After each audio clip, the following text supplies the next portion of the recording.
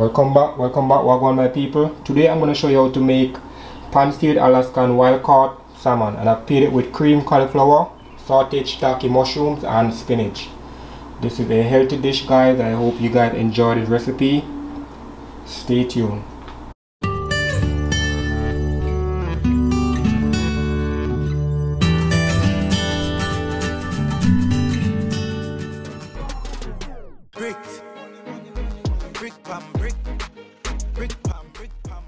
Now, the reason why I'm using the Alaskan wild caught salmon because it's more healthy than the farm raised salmon. In terms of the farm raised salmon have more fat, and the Alaskan salmon, wild caught salmon, have less fat.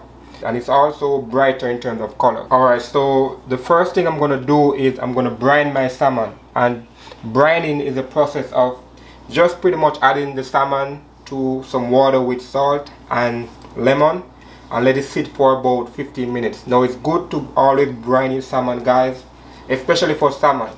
You want to brine it before you cook it, so that way after you cook it, it becomes more juicy, and it also adds flavor to your salmon.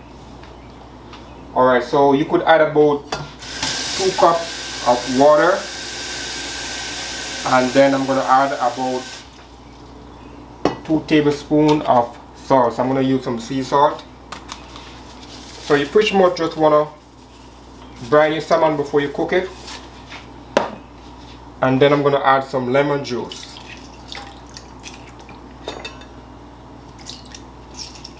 So trust me, guys, if you do this process before you cook your salmon, it's going to add extra flavor to it.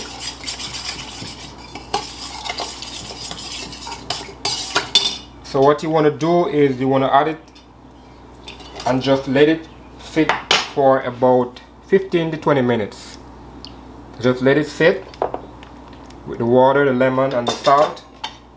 Alright, so I took the salmon out of the brine. What I'm going to do now, I'm going to dry it.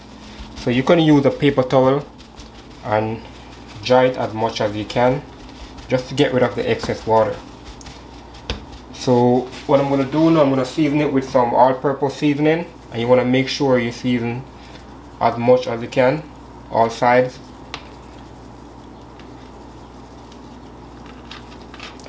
And then I'm going to add some sea salt.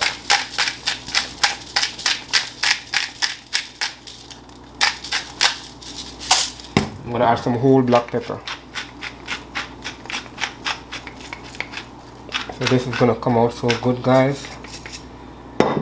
Alright, so now I'm going to let it sit for about 5 minutes, and then I'm going to start the cooking. Alright, so I'm going to start the salmon. Like I said before, I'm going to pair my salmon with cream cauliflower, sauteed broccoli and sauteed mushrooms. So I've added about 2 tablespoons of olive oil, and I'm using a non-stick frying pan for my salmon.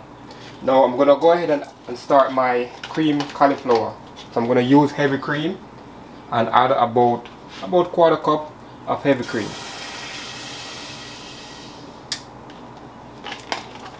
Then I'm going to add about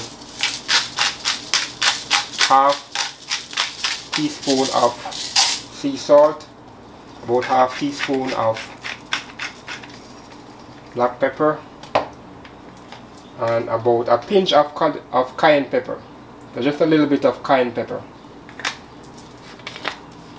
And I'll post the recipe at the end so you guys can actually see. I'm going to add my cauliflower,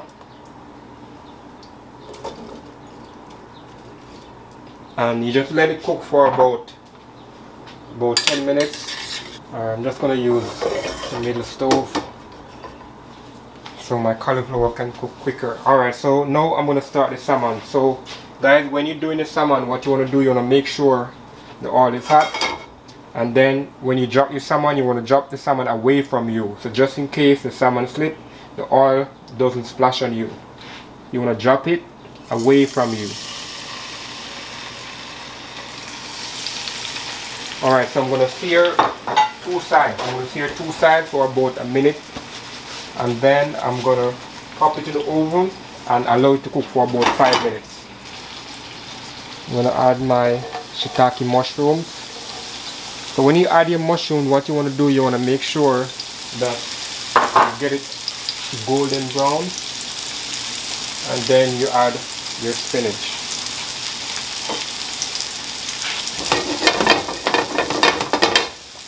I'm going to go ahead and flip my salmon.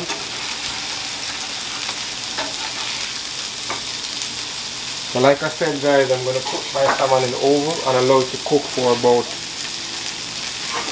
7 minutes. Alright, so I'm going to add some butter.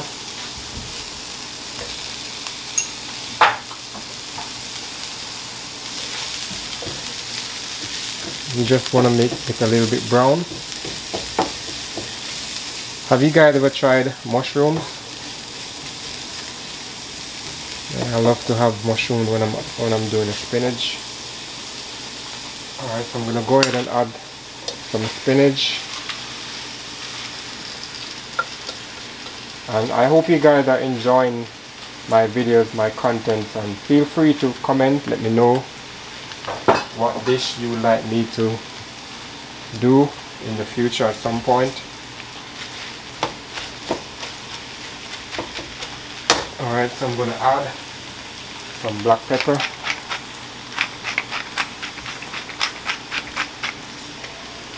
I'm gonna add some garlic powder. Just let this saute for a minute. So this is a quick recipe guys. It doesn't take a long time to prepare. It doesn't take a long time to cook. I'm gonna check on my cauliflower. Slowly coming along. Have you guys ever tried cream cauliflower? You could saute it if you want, but if you want to try something different, you could also cook it with heavy cream. Alright, I'm going to check on my salmon. It's just about almost finished. By the way, how do you guys like your salmon? For me, I like it medium or medium well. So what I'm going to do now, I like to finish off my salmon with some butter, some thyme and some garlic. So you add about 4 or 5 cloves of garlic, you add some butter and some thyme. Now this will add just some extra flavor to your salmon. You don't have to, but if you want, you can. So pretty much you just try to get the juice flowing over your salmon. Trust me guys, if you follow this process, your salmon is going to come out so moist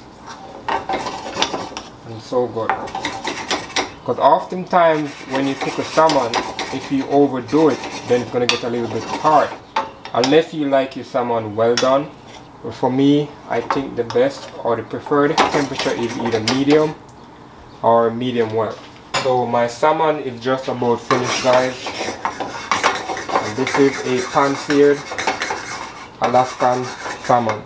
So I hope you guys enjoy this dish, this recipe, and if you actually try it, give me feedback and let me know if you like it and how it come out for you. So I want to thank you guys again for the continued support. I want to thank you guys for subscribing, and I want to thank you guys for checking back in.